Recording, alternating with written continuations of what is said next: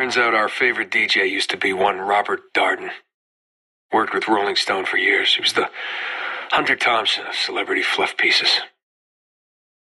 Darden had obviously tuned out by the time we got here. But looking at his notes, it seems he'd been trying his hand at some honest-to-God journalism. Notes on the evacuation cover-up, the tragedy, the human cost. Maybe his time among the soldiers washed some of the bullshit off him. Who knows? But it's a genuine shame this Bob Darden will never meet his deadline. The cost of our presence here continues to grow.